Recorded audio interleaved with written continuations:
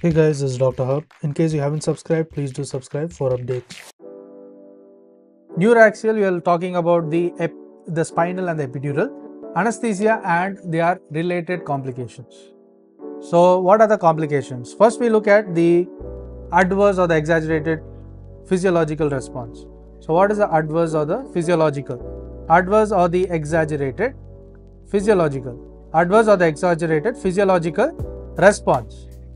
So this includes the urinary retention. So there is presence of the urinary retention, and then there is also the high block which is present. So urinary retention and then the high block, and then there is also a total spinal anesthesia. There is a total spinal anesthesia which is the adverse effect or the exaggerated psychological response. So this is along with the epidural. This is along with the epidural. Next is there is also the presence of the CA, that is the cardiac arrest. And there can be an anterior spinal artery syndrome, anterior spinal artery syndrome. And then there is also the presence of the Horner syndrome. There is a presence of the Horner syndrome. So all these are the adverse effects or the exaggerated psychological responses. Now we look at the complications. The complications related to the needle or the catheter placement. So what is the complications related to the needle as well as the catheter response? Placement. So there can be presence of backache. So they may be associated with backache. Then they may be associated with the dural punctate or the leak. So there is a dural punctate or the leak. So there can be dural punctate or the leak, and this includes the post-dural puncture headache. So this includes the post-dural. So there is a post-dural puncture headache. So there is post-dural puncture headache, and there is also diplopia. There is presence of diplopia. So there is presence of diplopia means there is involvement of the 6th cranial nerve. So means there is an involvement of the 6th cranial nerve, and this is mostly affected.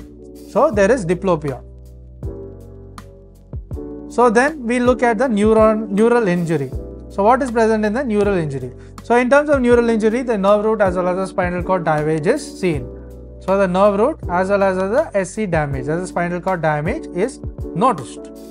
So complications, when we saw, it was the needle plus the catheter, and there is the presence of backache.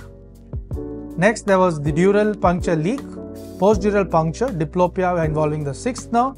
Then in terms of neural injury, there is a nerve root and the spinal cord damage. Next we will move on to the bleeding. So what is present in terms of bleeding? So here in terms of bleeding, there is the intraspinal and the epidural hematoma. There is presence of the intraspinal as well as the epidural.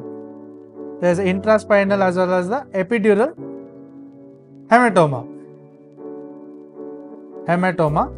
Next we look at the misplacement. So what is present in terms of the misplacement? So here in terms of misplacement, there is inadequate anesthesia. There is inadequate anesthesia. Next is there is presence of the subdural block. There is presence of the subdural block which is prominent. Then there is also the IV injection which is present. So in terms of inflammation, there is arachnoiditis. Arachnoiditis is the inflammation. And then when you are looking at the infection, what is it? So in terms of the infection, it involves the meningitis as well as the epidural abscess. So it includes the meningitis as well as the epidural abscess. Now let's look at the drug toxicity.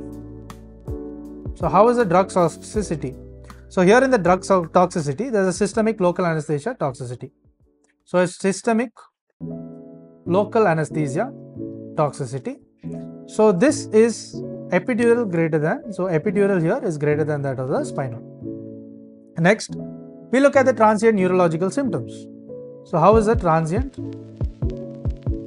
NL, that is the neurological symptoms. So the transient neurological symptoms, there is a lidocaine, chloropropane as with the preservative. So there is lidocaine as well as chloroprocaine. So there is lidocaine, chloroprocaine along with the preservative. Then there is also the cauda equina syndrome, that is the lidocaine.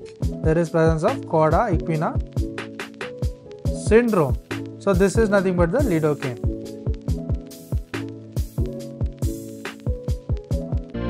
To learn and grow daily like this, please do subscribe.